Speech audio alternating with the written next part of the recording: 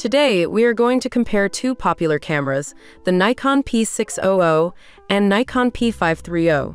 We are going to take a look at their features, who they are for, how they perform in various use cases, user experiences, and which one is the right one for you. Links to both of the cameras will be listed in the description below. Let's get started. The Nikon P600 and the Nikon P530 are two digital cameras that were officially introduced respectively in the 7th of February 2014 and the 7th of February 2014. Let's take a look at how their specs compare to each other.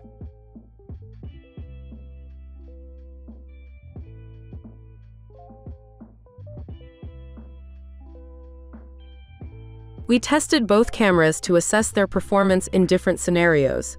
Let's take a closer look at our ratings for each of them.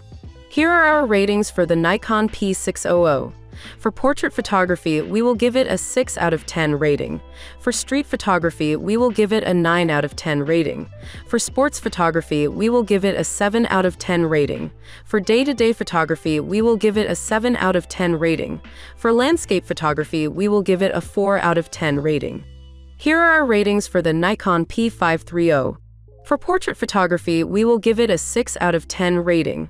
For street photography, we will give it an 8 out of 10 rating. For sports photography, we will give it a 6 out of 10 rating.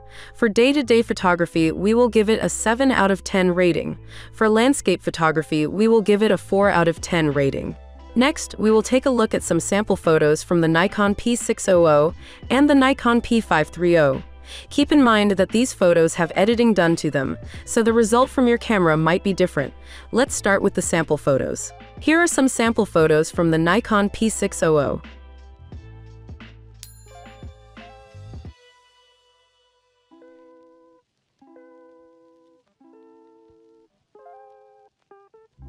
And here are some sample photos from the Nikon P530.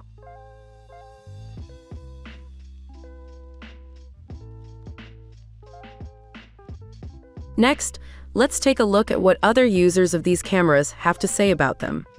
Here's what people have to say about the Nikon P600. I ordered the camera in mid-March and returned it after a day because of dead pixels on the LCD. It seemed a little slow between shots, but it makes sharper full zoom images at ISO 100 than any other super zoom camera I've used. It has a time-lapse function and incredible detail at full zoom. The refurbished one is better, without the previous problems. It takes sharp pictures at full zoom in good lighting and has good image stabilization. The P600 has good image quality but requires patience and awareness of its weaknesses. This camera has exceeded my expectations in nearly every aspect. The only downside is the lack of a hot shoe or socket for an external flash and the quick draining of the battery. Overall, I am very impressed with the camera and would recommend it to others. Here's what people have to say about the Nikon P530. I love the camera. It takes amazing pictures and is easy to use. However, I wish it came with a full manual, had geotagging, and a sensor to switch between the screen and viewfinder. Also, the shutter speed scrolling wheel is annoying. Overall, it's a great starter camera for photography enthusiasts and novices. I hope to improve my skills with it and take some great photos on my trip. I am very happy with the camera. It arrived in great condition and works wonderfully. The shipping was fast and the packaging was good. I've had the camera for a week and I am enjoying learning about its different features. It takes great pictures and is easy to use, even for a beginner like me. To conclude, here are our overall ratings for both of these cameras. Nikon P600. We will give it an overall rating of 7 out of 10. Nikon P530. We will give it an overall rating of 7 out of 10.